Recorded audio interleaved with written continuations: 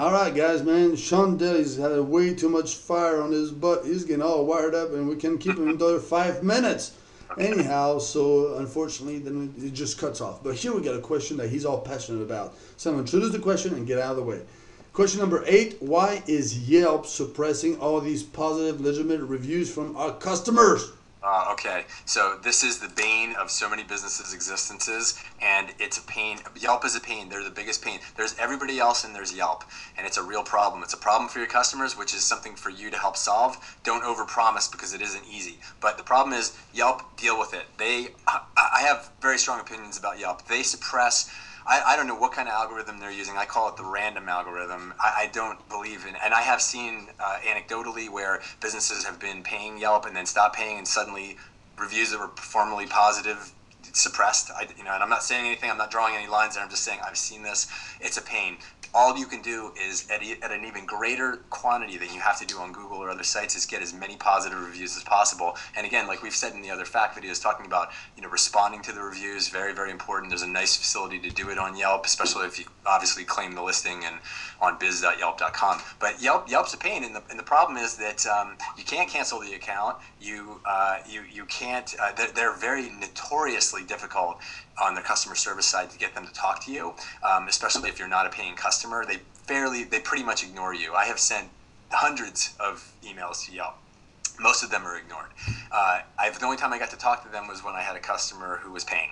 Oh, coincidence? I don't know. But yeah, Yelp's a pain. How about you, Jerome? What's your experience with them? I don't like him. That's it. You just like them? I don't like him. Oh, you don't like them? Yeah. I was going to say, really? Wow. No, I don't. Yeah. And I don't have anything to say about it besides to get on my nerves to get a stupidest algorithm. I don't know why Google even wanted to buy him out, because that's just stupid. Their stuff is not working. It's annoying. It gets in the way of everything. Real reviews are being filtered. Fake reviews are being broadcasted. It's just the whole thing is just dumb. I played around, made some tests, and nothing comes out right on this deal.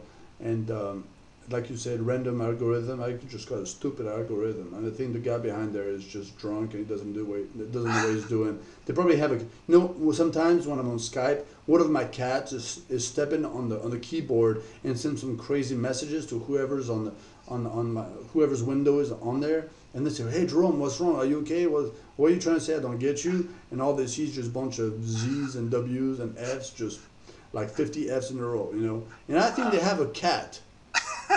Or a dog at Yelp, probably a dog, because dogs are stupid, in my opinion. It's an opinion that I share myself, and I'm not schizophrenic, so I'm going to have to agree with it. I don't like dogs, so everybody who is a dog lover, I apologize to you. But in the meantime, what happens, their stuff is stupid. I think they got a dog that jumps on their keyboard and just randomly creates a new algorithm every so often, because it does not make sense. It just ruins the reputation of some businesses, because positive reviews of people that are ecstatic about the real business, great food, and we love the atmosphere, and sometimes they go into those long essay of a how you call that, of a review, and these get busted out, and so it doesn't make any sense. It's just really frustrating, and I'm turning red like a beet. My blood pressure is going up. I'm not happy. I don't like it. And if it was possible to stay away from Yelp, stay away from Yelp. What I recommend is actually keep an eye on Yelp and monitor any reviews that goes in there. Don't add any reviews to Yelp. That's what I recommend. If you see somebody saying something negative, reply to it as much as possible, as smoothly and nice as possible. If natural reviews get in there, keep them in there. Don't add any more to it. Just rank Insider Pages, rank Kudzu, rank any of the other guys, and stay away from Yelp. That's what I recommend. Yeah, and I get that recommendation based on the experience. I mean, I've seen Yelp put businesses out of business literally from this issue, and I've seen things like 3 positive reviews, or 3 reviews, not necessarily positive, 38 filtered reviews. And I'm not talking about somebody hiring an SEO with fake reviews. I'm talking just complete, just draconian level suppression.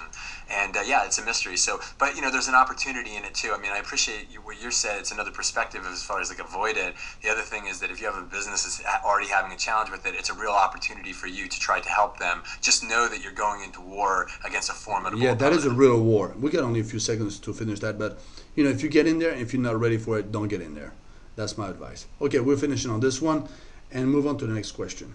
I got hot on this one.